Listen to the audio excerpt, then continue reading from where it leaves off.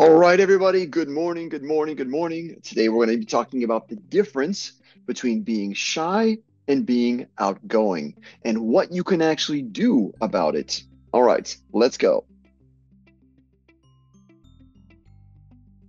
Well, today we're going to be discussing the difference between being an introvert and an extrovert. An introvert is someone who feels quiet and shy and isn't comfortable expressing themselves. Yes, it can be a cultural factor. For example, many believe that those in Brazil are more outgoing than those in Finland. But I can assure you that stereotypes are meant to be broken. On one hand, living in Canada is full of shy people. But if you're confident, people will find that attractive. You can say the same thing in Italy or Japan or Australia. Do you know anyone who is extremely outgoing? Discuss them in the comments below. Now, if you're shy, I guess it doesn't really matter, but it may have a negative effect on your career. If you don't go to the New Year's party or the Christmas party, it could hurt your ranking in the company, and people may see you as a snob or not really part of the team. On the other hand, if you are an introverted, being at a party like that can feel like absolute torture. So, today we're going to be discussing a few things you can try. All right, our first strategy is to give ourselves a time limit to stay at the party. For example, I'm going to go to the party for 30 minutes. If I'm not having any fun or I'm bored, I'll politely excuse myself and go home. On one hand, no one can accuse you of skipping, and you can easily come up with an excuse to tell your boss, like, I need to babysit my kids, or there's an emergency I need to resolve at home, and so on. No one is going to question you at all. If you are enjoying yourself after 30 minutes, stay and enjoy yourself. All right, our second strategy might be to arrive at the party and rather than sit in the corner and wait for someone to approach you, make a point of walking around the room and clinking glasses with various groups you see. Just walking up to a group with a glass of Pepsi or Sprite and saying cheers or Happy New Year is a great way to figure out who is welcoming and friendly and who is not. Once you've said hello to every group at the party, you can double back with your friendly groups and chat with them for the rest of the night. The reason this works is obvious. It's abundant. So many of us are surrounded by scarcity. Not enough money, not enough clothes, not enough friends. Chatting up everyone in the room allows you to see the abundance and choose the best people rather than being desperate for a casual acquaintance. Our last strategy is the mindset of being interested in other people rather than being interesting to them. So often we get stuck in our heads. We're trying to be cool or attractive, but the fact is most others just want to have a fun conversation. If you can get curious about other people, e.g., where did you go to school? What kind of project do you want to do next year? What's the next thing you want to learn? Then you'll never run out of cool conversation partners. And you know what? Once you finish with your interesting questions, they will be asking you some as well. Friendship is obviously one of the most important things in the world. Making friends at work can be a challenge because we don't really know if people really like us or are they just being nice because it's part of their job. I even heard that in our blood, the white blood cells change when we're feeling lonely. In other words, we're more likely to get sick when we're by ourselves. Much has been made about the difference between men and women. Many suggest that women are much better at making friends as they age, while men are terrible at making friends in their 30s, 40s, and beyond. What do you think? Do you think gender has anything to do with your personality? My advice that I share with my students all the time, is to look to your hobbies. If you're indulging in your hobbies on a weekly basis, great.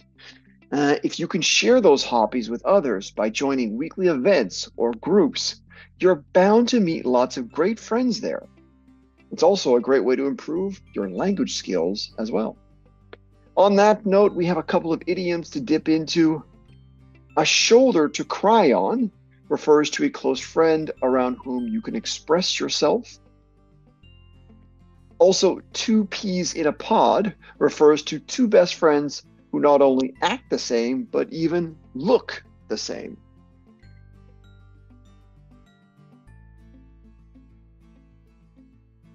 Well, today we're going to be discussing the difference between being an introvert and an extrovert. An introvert is someone who feels quiet and shy and isn't comfortable expressing themselves. Yes, it can be a cultural factor. For example, many believe that those in Brazil are more outgoing than those in Finland. But I can assure you that stereotypes are meant to be broken. On one hand, living in Canada is full of shy people. But if you're confident, people will find that attractive. You can say the same thing in Italy or Japan or Australia. Do you know anyone who is extremely outgoing? Discuss them in the comments below. Now, if you're shy, I guess it doesn't really matter, but it may have a negative effect on your career. If you don't go to the New Year's party or the Christmas party, it could hurt your ranking in the company, and people may see you as a snob or not really part of the team. On the other hand, if you are an introverted, being at a party like that can feel like absolute torture. So today we're going to be discussing a few things you can try. All right, our first strategy is to give ourselves a time limit to stay at the party. For example, I'm going to go to the party for 30 minutes. If I'm not having any fun or I'm bored, I'll politely excuse myself and go home.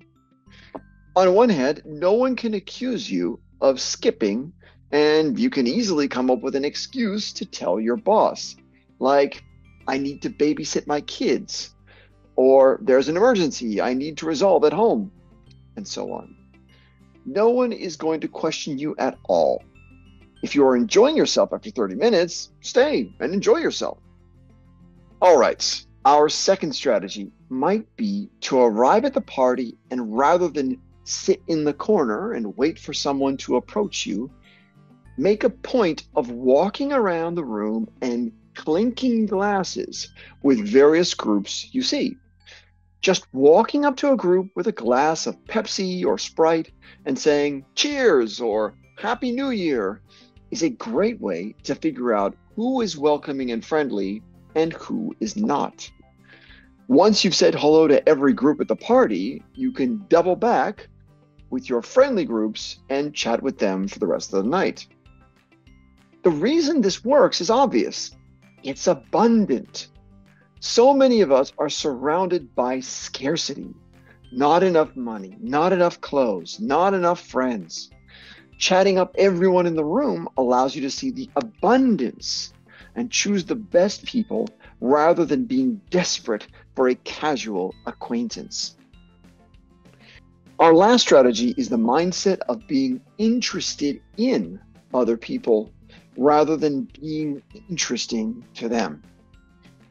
So often we get stuck in our heads. We're trying to be cool or attractive, but the fact is most others just want to have a fun conversation. If you can get curious about other people, e.g., where did you go to school? What kind of project do you want to do next year?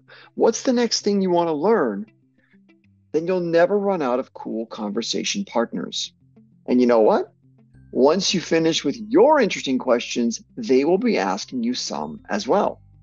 Friendship is obviously one of the most important things in the world. Making friends at work can be a challenge because we don't really know if people really like us or are they just being nice because it's part of their job.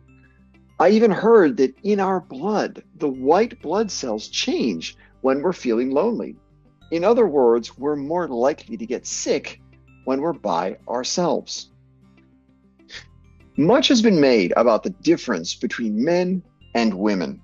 Many suggest that women are much better at making friends as they age, while men are terrible at making friends in their 30s, 40s, and beyond.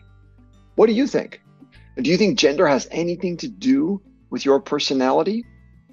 My advice that I share with my students all the time, is to look to your hobbies. If you're indulging in your hobbies on a weekly basis, great.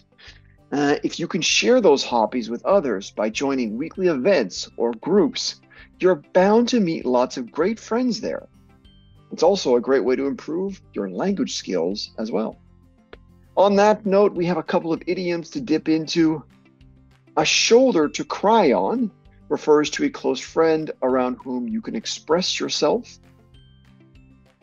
Also, two peas in a pod refers to two best friends who not only act the same, but even look the same. Thanks for a great one, guys. Enjoy the beautiful weekend weather, and I'll see you next week. Have a good one. Bye.